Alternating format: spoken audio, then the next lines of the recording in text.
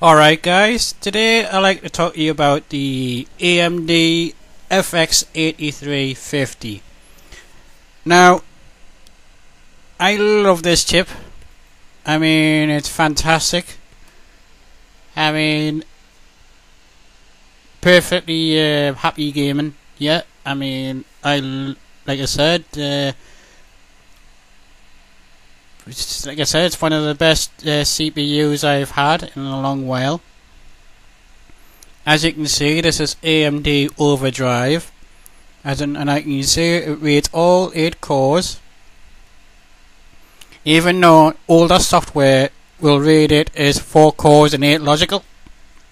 That's because it's one large core sharing with a smaller core. Think about a large penny stacked with a smaller penny on top of each other, and that's why you see all the software will read it like that.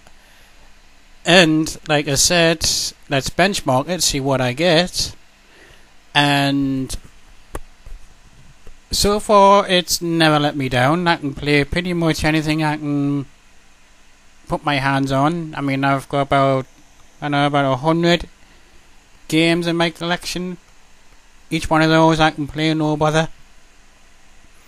And so far, with each driver release and new chipset release, the performance seems to increase.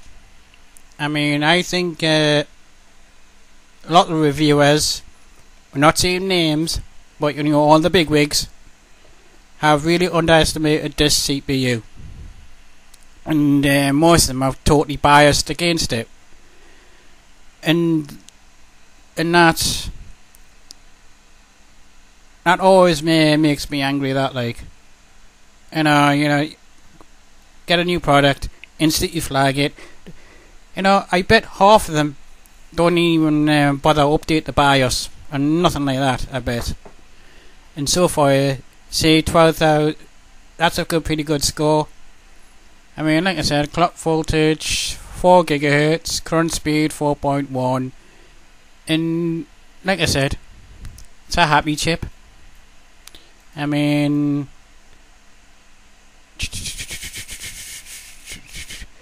like I said, best chip I've ever had.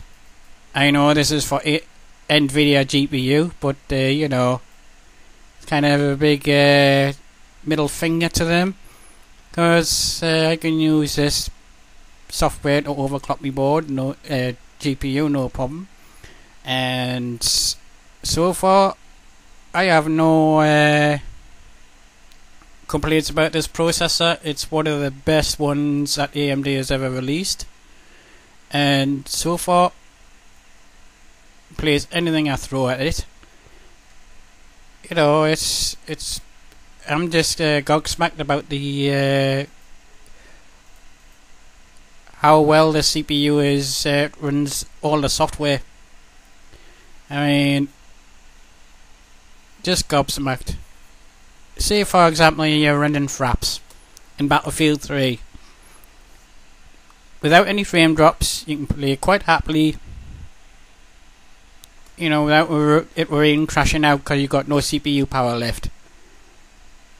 Other than that, I do video editing as well, you know, stuff like that, you know, Vegas Pro, Coral Screen Cap, all that stuff.